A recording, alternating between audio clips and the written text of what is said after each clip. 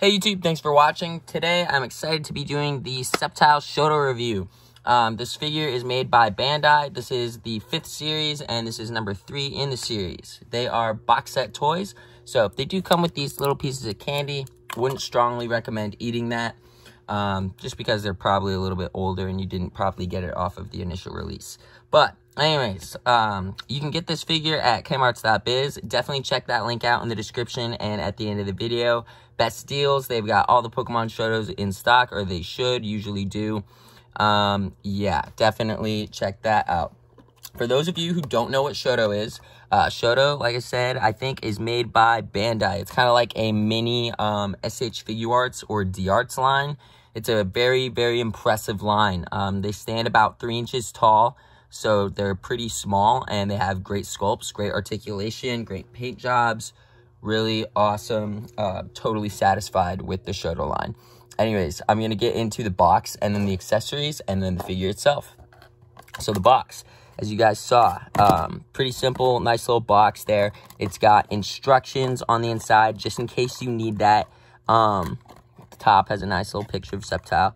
The back's got some Sceptile pictures and the rest of the wave. The wave does include an accessory set. Each wave includes an accessory set. It's usually number 5, but there's 2 versions of number 1. So there's 1 and 2 there in this one. And then everything else got pushed back. And wave 6, or number 6, is the accessory set. So that is it for the box. These Shodo figures do a lot of the times come like their arms in these little punch outs, so you just got to punch them out and kind of put it together. I wouldn't call it a model kit. You don't have to paint it, you don't have to glue anything, you don't have to, it's just a little bit of building. Anyways, so this arm right here, I'm going to take this off real quick. This is his accessory that comes in the accessory set, a nice little leaf blade. It's nice and shiny. It's got that little swift motion movement effect to it. Really easy exchange, like you saw me taking it off. You can just put that on either arm. But yeah, so that is pretty much it for the accessory. So onto the figure itself, and I think, yeah, that's his only accessory, and it does come in the expansion pack right there, just in case. So don't get Sceptile and expect to have that accessory, because you need to get the expansion pack. So the head can go side to side, up and down, great amount of movement. I think this neck joint, the neck joint also moves. Sorry, I took off the head there, it's a little tight.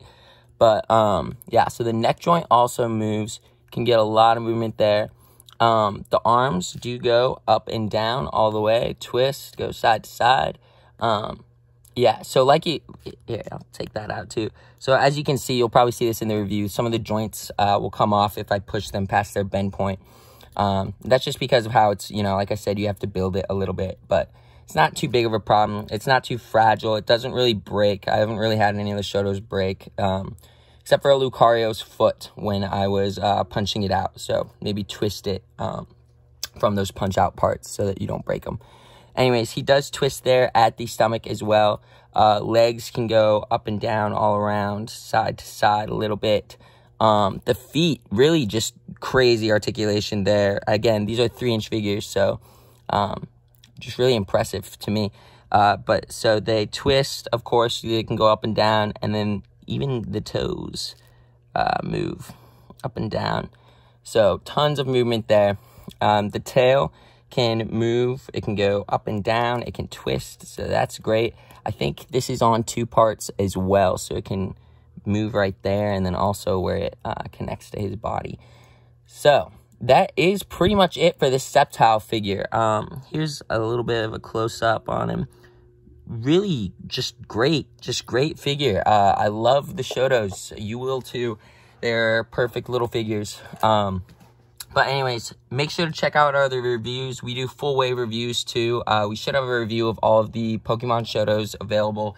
If we don't, we're going to be getting the rest of those out. Well, for the like 1 and 2 and the expansion pack, we'll be getting those out soon. But everyone else should have. So make sure to check that out. Subscribe, like, comment, share, show all your friends, do all that stuff.